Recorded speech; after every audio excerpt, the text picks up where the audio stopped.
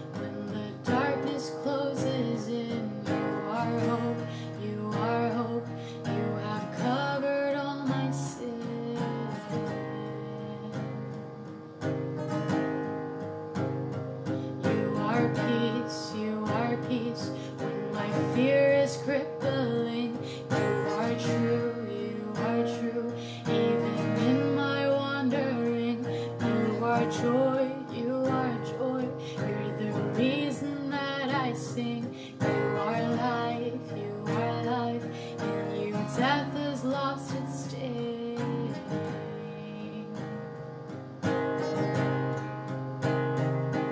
And now I'm running to your arms, I'm running to your arms.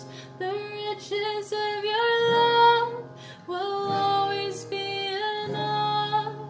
Nothing compares to your embrace, light of the world, forever reign. You are more than my words will ever say. You are Lord, all creation will proclaim. You are here, in your presence I made whole. You are God, of all else I'm letting go.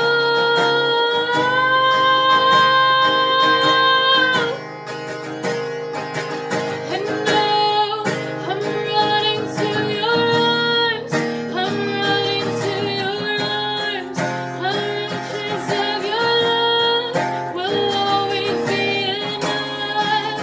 Nothing compares to your embrace, light of the world, forever reign. I'm running to your arms, I'm running to your arms. The riches of your love will always be enough. Nothing compares to your embrace, light of the world, forever reign.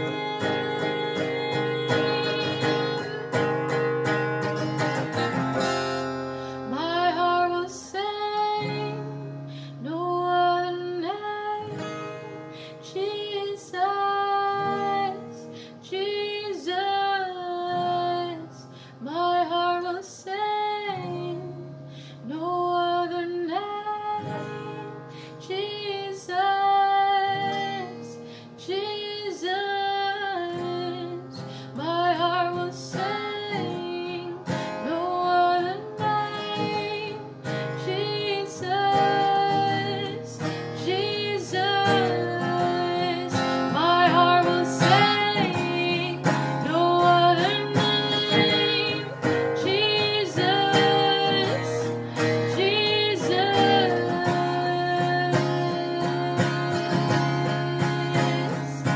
And now I'm running to your arms, I'm running to your arms. The riches of your love will always be enough.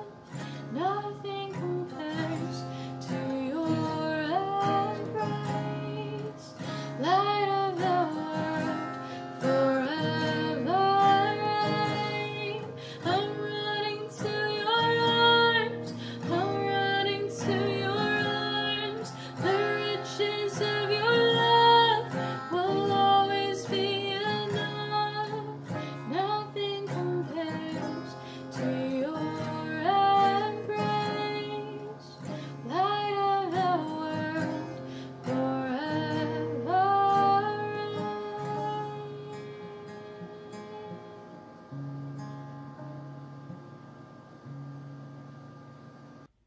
Jonah, chapter 1, verses 1 through 3. The word of the Lord came to Jonah, son of Amittai. Go to the great city of Nineveh and preach against it, because its wickedness has come up before me. But Jonah ran away from the Lord and headed for Tarshish. He went down to Joppa, where he found a ship bound for that port. After paying the fare, he went aboard and sailed for Tarshish to flee from the Lord. This is the word of the Lord. Hello, everybody. This week we are beginning a new study on the Old Testament book of Jonah. I actually preached on Jonah as my first sermon series when I came to the Reformed Church of Newtown over 7 years ago, if any of you can remember that far back. Yet when I thought about doing Jonah, I didn't want to repeat myself. So as I discerned about whether to use Jonah and other books of the scriptures that would be relevant to our struggles and what we're all going through right now, Jonah just kept coming back. And so I wanted us to take a fresh look at this amazing book over the next weeks. Throughout this small book, one of the themes is about a life interrupted. As we will study, Jonah was a very established prophet in Jerusalem when God gave him this call that just totally interrupted his life. His life was interrupted by circumstances that he couldn't control. It was interrupted by calls for societal change that brought up divisions and his own prejudices and denial. His life was interrupted by struggles to his own faith and changes in his work, and also by depression and frustration, lethargy, sin, and anger. And I wonder if any of those themes are familiar to us in this time that we're going through. Because like Jonah, we are also living through circumstances that we can't control in the midst of the COVID-19 pandemic.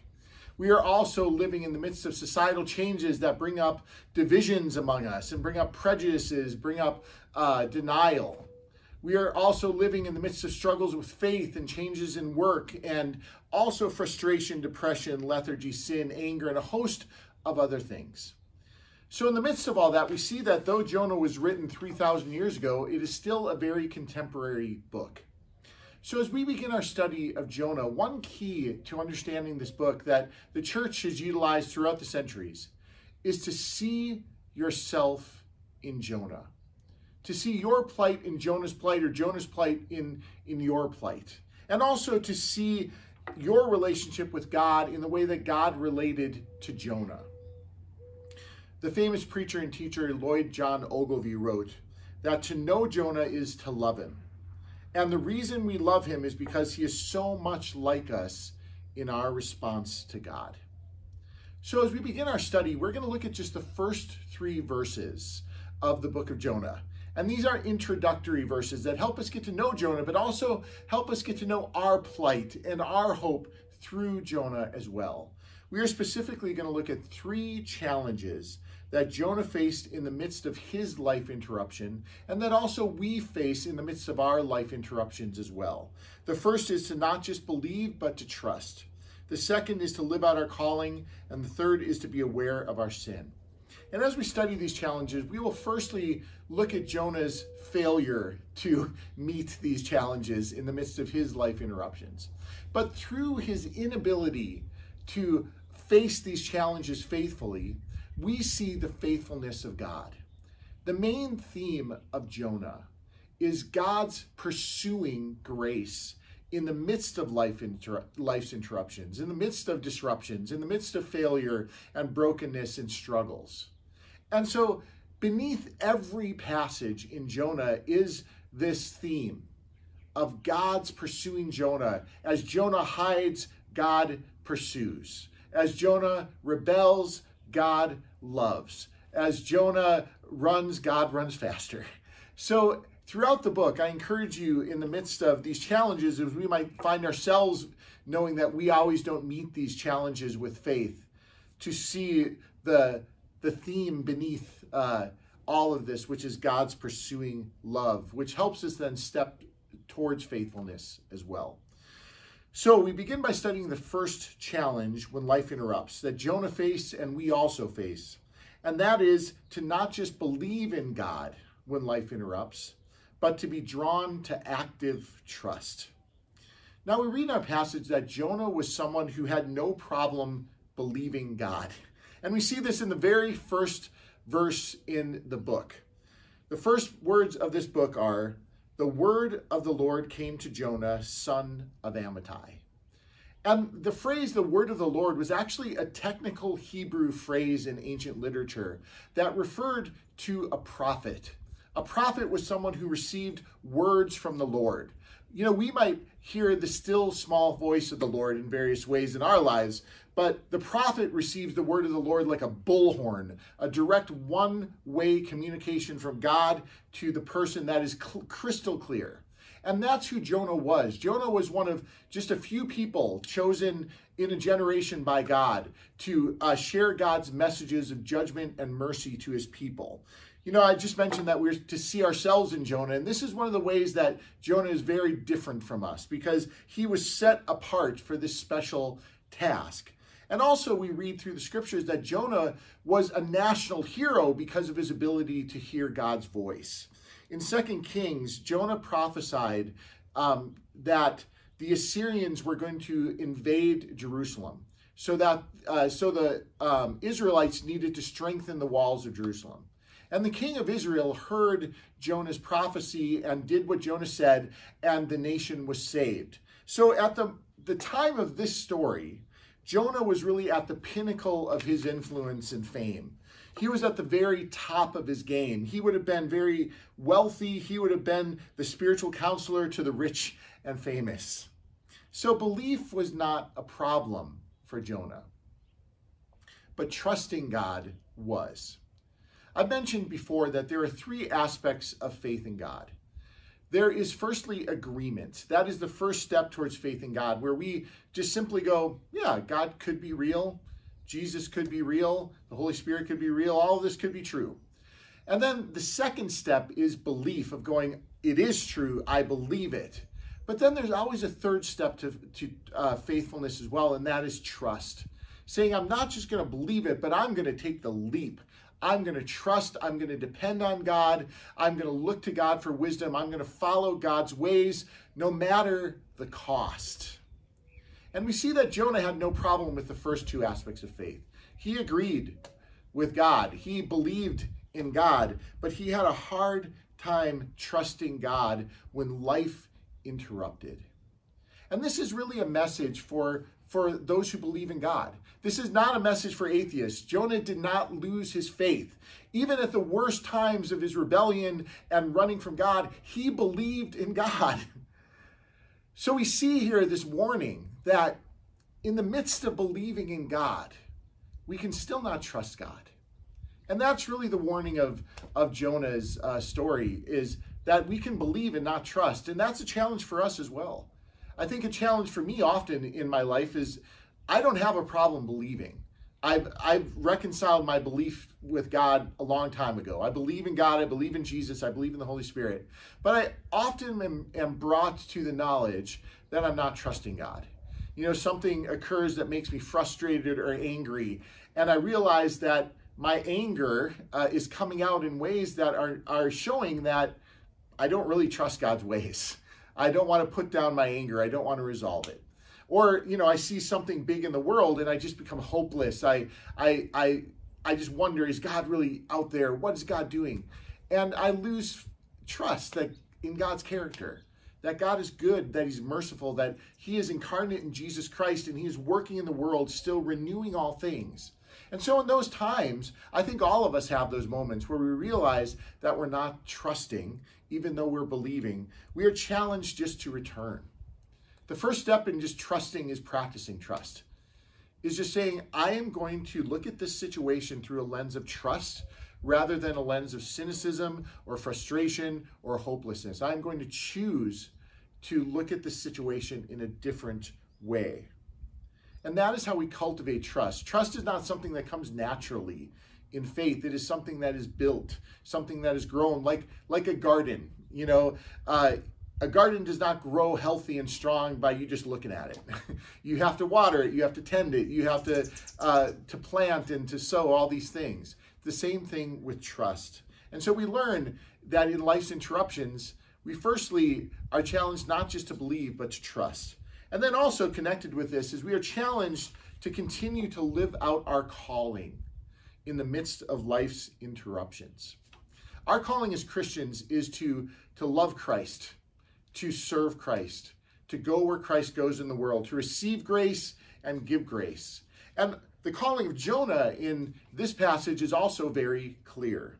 Jonah in verse 2 is given the call from God.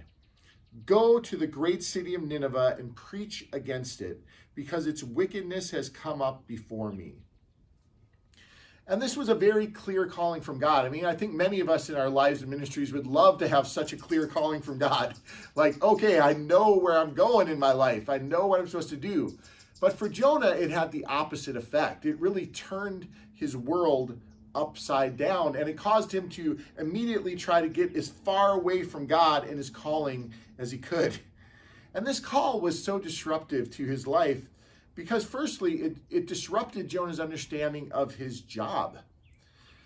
As I mentioned, Jonah was a prophet, and the prophet's job was to hear God's messages and share them with God's people. And occasionally, God would give messages of judgment to foreign nations. But rarely were prophets called to go to those nations to give the prophecy. Most of the time, prophets were, they stayed in Jerusalem behind the massive walls, safe and secure as they shared their words of judgment to foreign nations. But now Jonah was called to go to Nineveh, 600 miles away, which back then would have been a long way. That would have been a world away. And so Jonah's whole idea of his job, of his calling, of who he is, was disrupted by this. God shouldn't do this. Why is God calling me to do this? And so we see that it disrupted his understanding of his job, but it also kind of disrupted him because it was the sense of endangering his safety as well.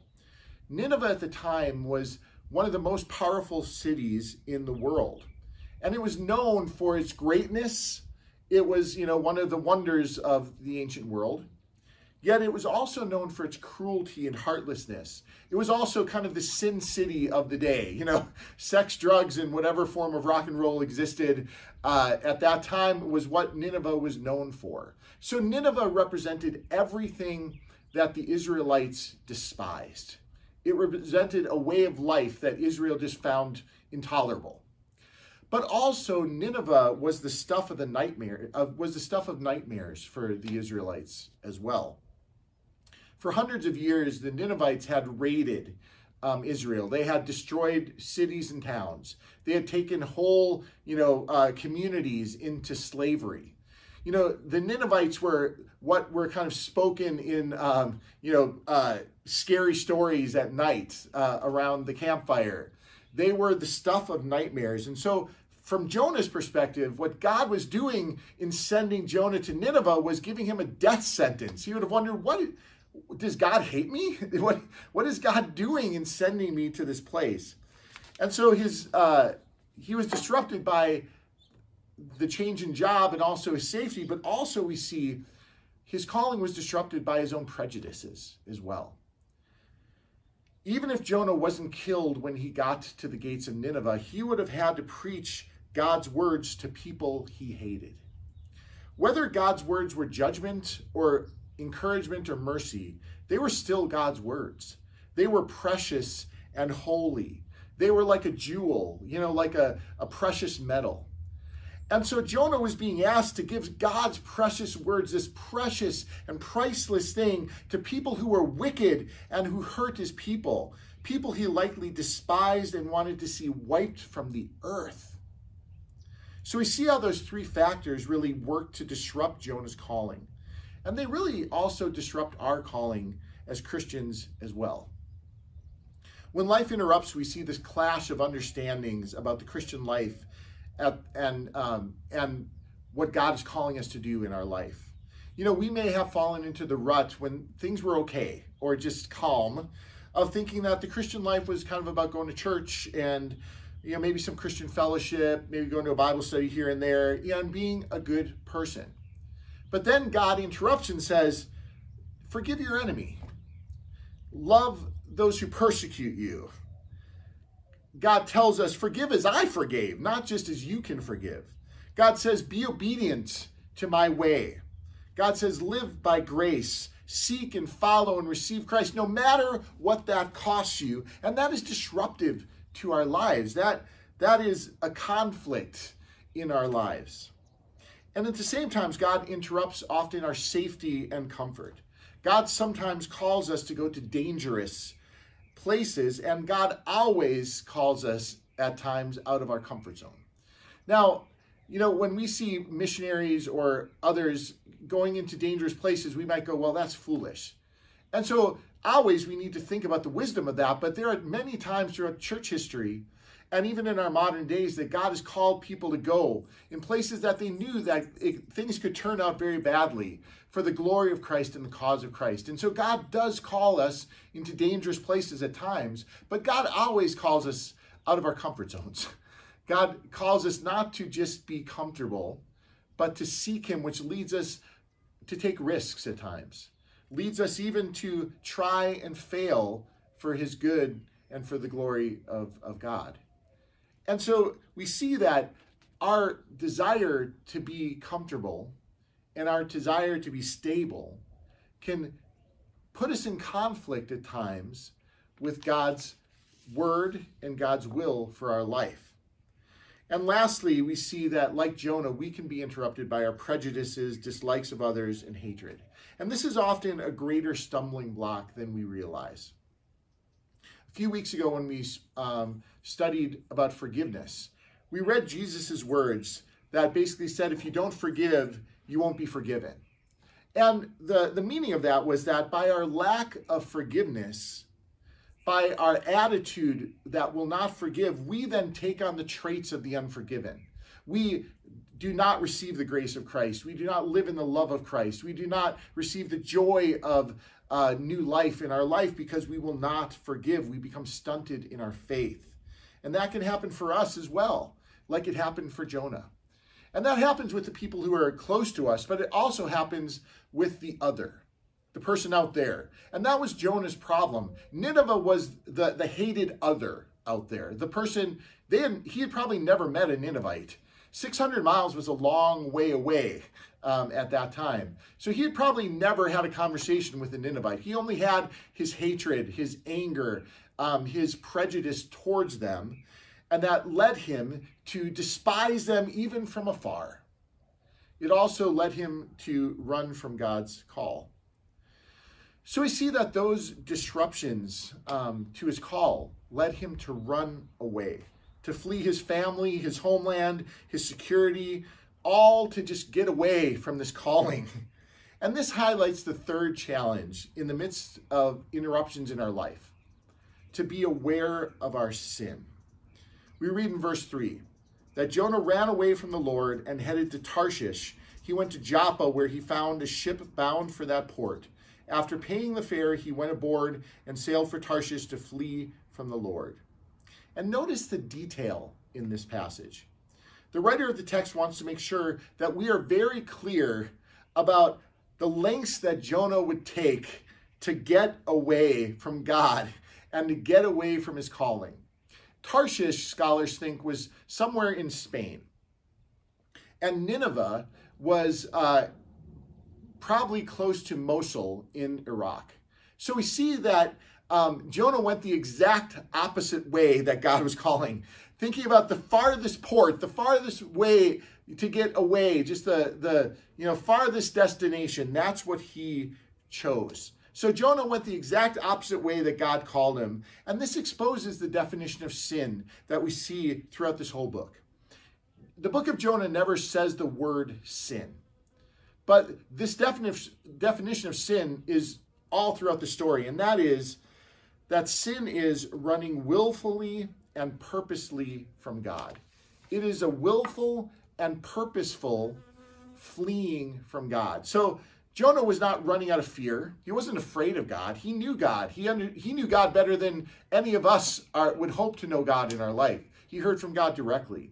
He didn't run from God out of ignorance. He didn't run from God for any other reason.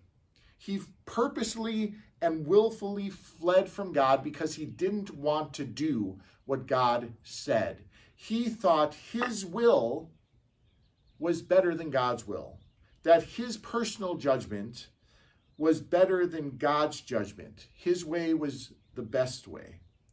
He insisted on doing things his way, and that his way was better than God's way. So that is really the definition of sin that we see throughout this book. This willful and purposeful running from God. And we see clearly throughout the book that Jonah was never fully aware of the sin. He never fully got it. There were glimmers, as we'll see throughout the book. But at the end of this book, we see that Jonah was still miserable, still thinking that he knew better than God, that his way was better than God's way. And his unawareness gives us a warning about our unawareness of sin as well. If you notice, this kind of definition of sin can be kind of engaged in the middle of a very religious life. Jonah, didn't do any of the very outward sins that we would say, oh, that's such a bad thing. He wasn't like the prodigal. He didn't party his way, to destitution and spend all his money. And he didn't do those things. He was a very religious, upright person.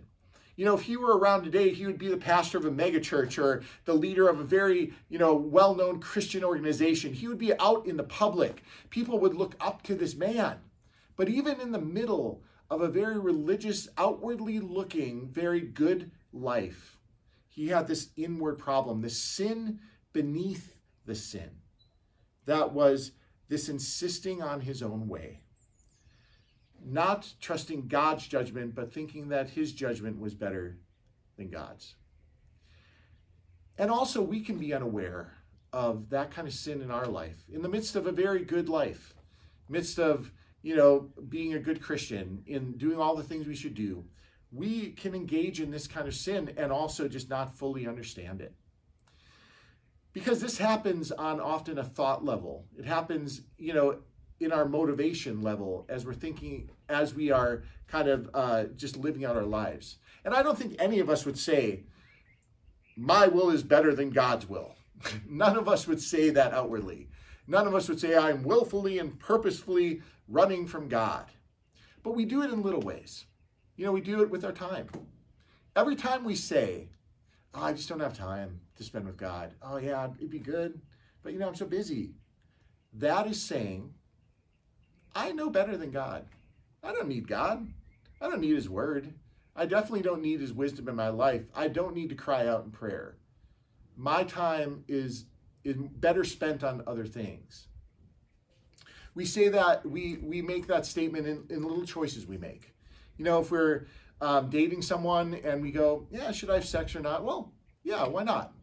That's saying, well, I know better than God's way. God's plan for marriage is, that two people would come together in this bond of trust, and sex then is a way to encourage that intimacy. But yeah, I know better than God's ways. We do that in so many small and large ways. And we can just not be aware of it in our life. So the challenge really is to be aware that even though we look good outwardly, that privately our thoughts and actions may show that kind of hardness and running from God. For this reason, one of my old professors in seminary, Chap Clark, used to say, have you taken a whiff of the cesspool of your sin lately? And I think for us city dwellers, we might go, well, I don't quite get that. We don't have cesspools in our apartments most of the time. A cesspool is just a hole or a container that holds excrement. It's usually pretty smelly. You have them at cabins, other places like that. And so when we think about our sin, often we might try to minimize our sin, try to hide our sin, try to make it less pungent as it is. But Chap Clark's suggestion is a good one for us. Just regularly to take a whiff of the cesspool of our sin. Just to take a whiff of how gross and misguided and destructive it is to build an identity apart from God. To insist on our way rather than God's way. And if we're honest with ourselves, we'll realize that our sin doesn't smell so good. That's why we try to avoid it and not talk about it, because it just doesn't smell so good. So when we take a whiff of that sin, we're going to agree with Paul. We're going to say, like Paul said in Romans, wretched person that I am, who will rescue me from this body of death? But then we also have the opportunity to say the second phrase in that passage. But thanks be to God through Jesus Christ our Lord. Paul understood Jonah's type of running from God.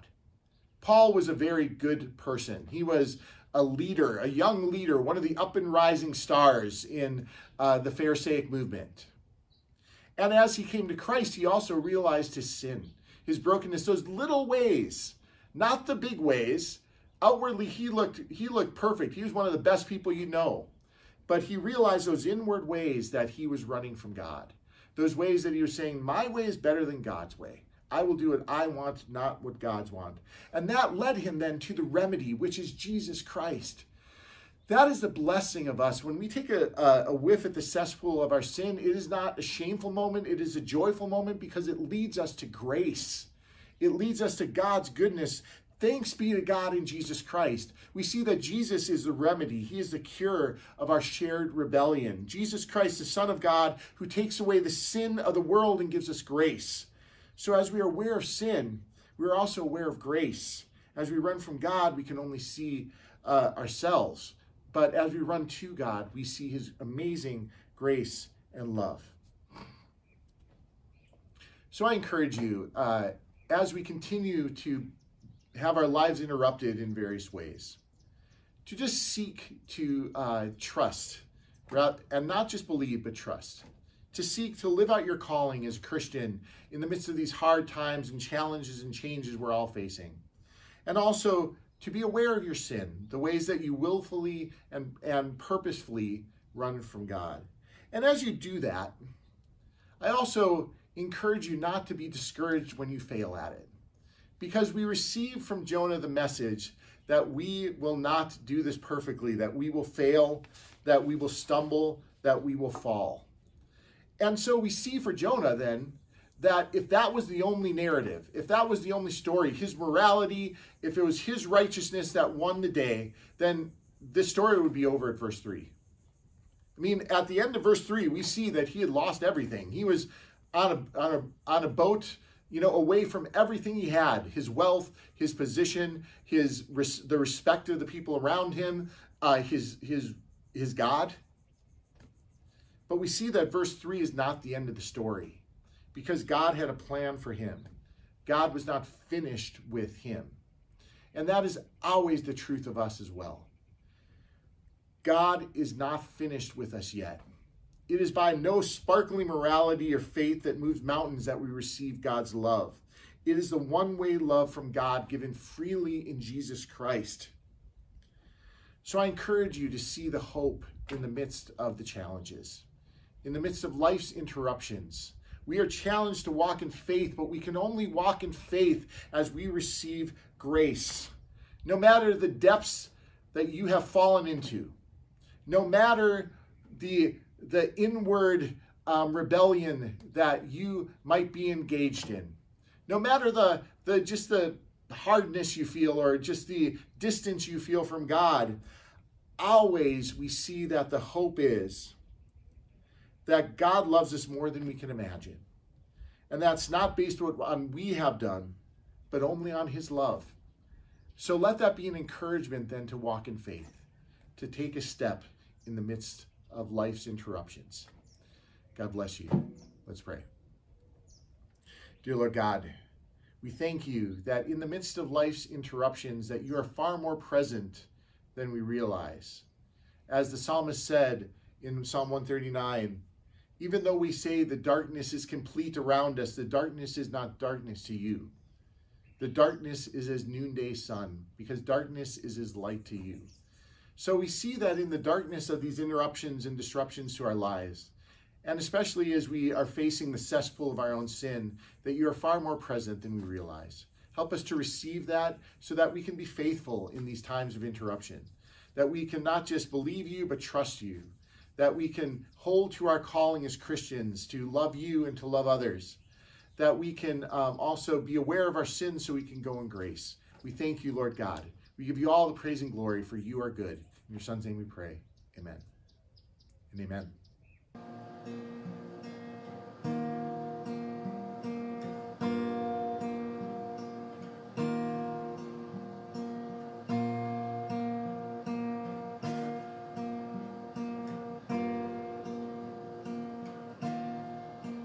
Come thou fount of every blessing, tune my heart to sing thy praise. Streams of mercy, never ceasing, calls for songs of loudest praise. Teach me some melodious sonnet, sung by flaming tongues above. Praise the mount I'm fixed upon it, mount of thy redeeming blood.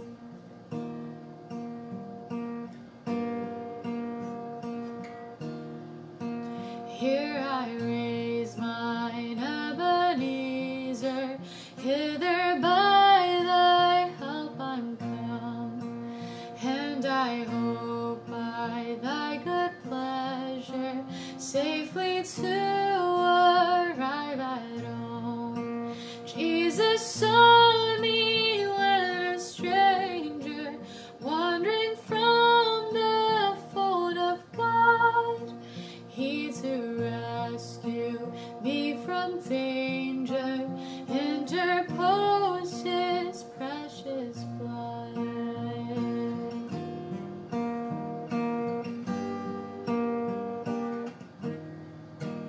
Oh, that day when freed from sinning, I shall see thy lovely face, clothed in the blood-washed linen. How I'll sing thy wondrous grace. Come, my Lord, no longer tarry. Take my ransomed soul away. Send thine angels now to carry me to realms of endless days.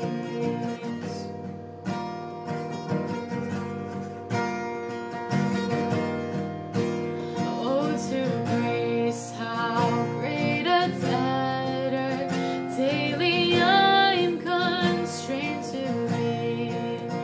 Let thy goodness, like a fetter, by my wandering heart to lead. Prone to wander, Lord, I feel it. Prone to leave the God I love. Here's my heart, oh, take and seal it for thy courts above. Prone to wander, Lord, I feel it. Prone to leave the God I love. Here's my heart, oh, take and seal it for thy courts above.